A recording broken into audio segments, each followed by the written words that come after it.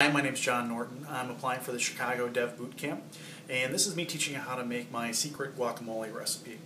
This is something that we've been making for a few years now, and it's a recipe that I've perfected, I think, and I'm going to show you how to make it.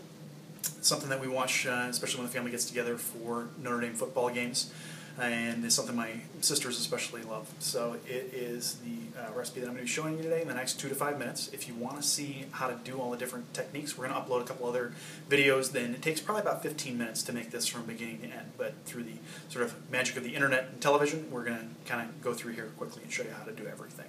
So if you take a look over here, this guacamole recipe has avocados, plum tomatoes, or Roma tomatoes. Garlic is our little secret ingredient that's in there. And white onion, and also has lemon juice. Now some other ones have different ingredients like lime juice or cilantro, but these are the ones that are in ours. There is a specific set of proportions and ratios for the ingredients in this recipe, and you can use it up to scale it up to any amount that you want. Whereas you can have 1 avocado to 2 plum Roma tomatoes, white onion, 1 clove of garlic, and about half of a lemon in terms of fresh lemon juice. And you can use either more or less lemon juice if you want to make it a little bit smoother or a little bit drier.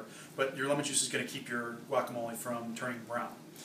Now, if you chop up your avocado, you're going to cut it in half, take the pit out, and then dice it. And you can use a spoon to scoop the rest of the avocado out. It gives you the kind of avocado like this. We're going to add this already to our finished amount. This is about 1 recipe worth over here. We're going to add this in here. And then we're going to also be adding in our tomato, which I've seeded, pulped, and diced. That's on there.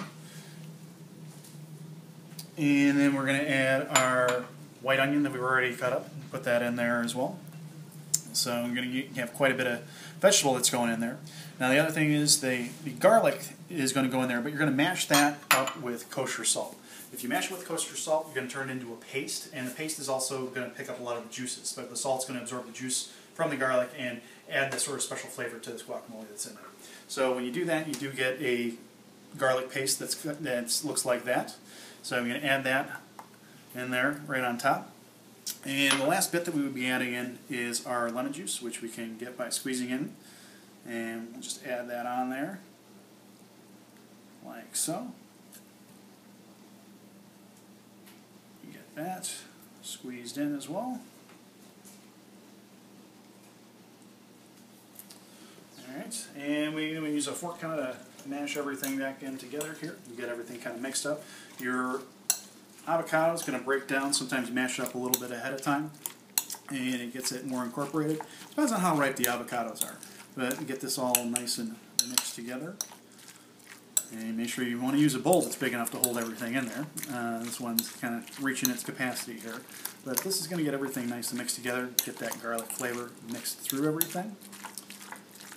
And this is going to get mixed up nice, get everything kind of coated. Get that lemon through there, the salt, garlic all mixed through, incorporated in everything. And this is a great guacamole recipe. I think the garlic really is going to surprise a lot of people. It makes it really, really good. It's been a favorite in our family now for years, and I hope you try it. Thanks a lot.